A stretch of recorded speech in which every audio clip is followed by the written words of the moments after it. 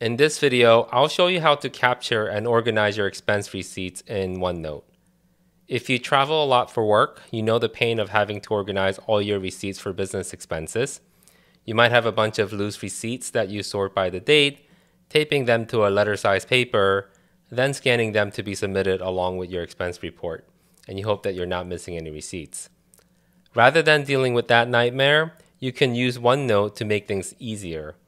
Essentially, you create a section in OneNote called Receipts, create a new page for each month, and as you incur business expenses, just take a picture and save it in the appropriate month.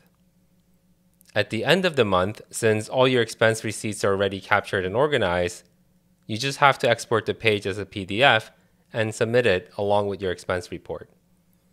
And now all your receipts are searchable because they're in OneNote.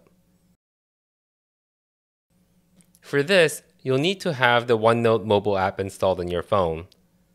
I'll be using an iPhone, but the Android experience should be similar. And it helps if you have a desktop version of OneNote rather than the Windows 10 version, and you'll see why later. Okay, so let's first set up our receipts section in our OneNote notebook. I'm just going to set up a new section in my existing notebook and name it Expense Report. And now I'm going to create a note page for each month so that I can drop the corresponding receipts into them. I can, of course, click Add Page and enter the month in the page title field and repeat this for each of the month. But an easier way to do this is to just type out all of the months on a single page, then right-click and select Link to Pages. This will generate new note pages, assuming you don't already have a page with these titles. Now that these pages are set up, the best way to manage the expense receipts is to capture them as you get them. After you pay for your meal, just snap a photo of the bill. After the taxi ride, after your trip to Starbucks, snap photos of those receipts. Get into the habit of doing this because it'll make your life so much easier later. So what you do is first open up your OneNote app on your phone, navigate to the notebook section, and the month where we want to capture the receipt into. Then choose a camera icon, choose Take Picture, swipe to select Document, then Snap.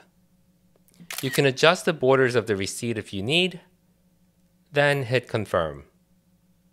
You can further edit if you need to, and if you have more receipt to add, you can choose the Add button, then hit Done.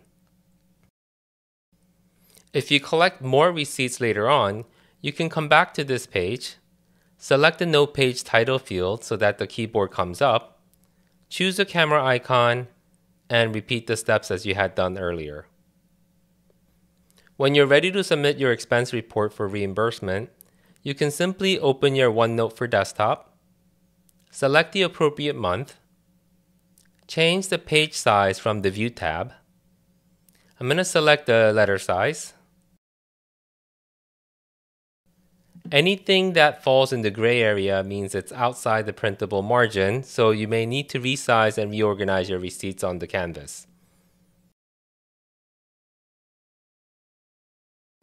Unfortunately, you can't choose a paper size in the Windows 10 version of OneNote, and that's why I suggested earlier that it's best to do this in the desktop version if you have one available.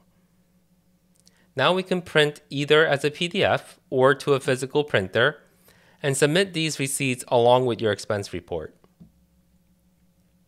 Well, that's it. Hope this was helpful. If it was, be sure to hit that like button and subscribe to my channel for more contents like this. Thanks, and see you in the next video.